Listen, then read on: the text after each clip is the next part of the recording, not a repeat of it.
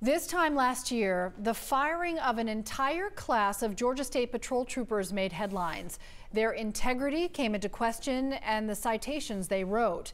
Now, most of them have been cleared of charges. 11 Alive's Latasha Givens talked with one of those troopers. It was devastating, heartbreaking, and there's really no other way to describe it. It was embarrassing as well. Chris Cordell was one of more than 30 Georgia State Patrol troopers fired for allegedly cheating on a test. But after a one-year investigation and 8,000 documents later, most of them were cleared. Did the cadets work together? Did they utilize their computers? Yes, there's no doubt about that. They did. Did they have an intent to be deceitful, to lie, to cheat?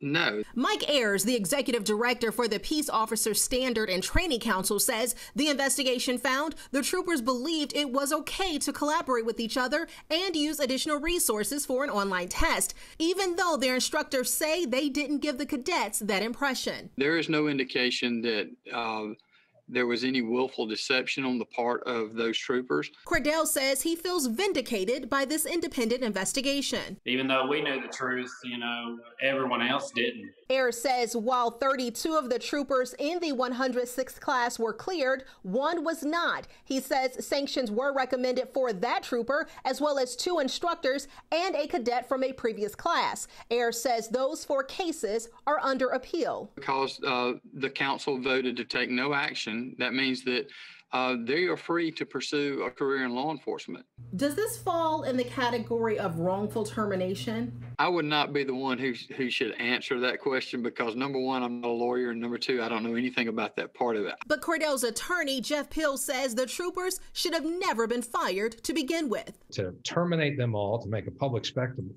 out of it, and then to issue a report labeling them all as cheaters. I mean, it's just absurd. Ayers says Post does bear some responsibility in this case because the certification test used to be offered in person, but when they made it available online just a few years ago, they never considered or even set guidelines for how outside resources could be used, including group work.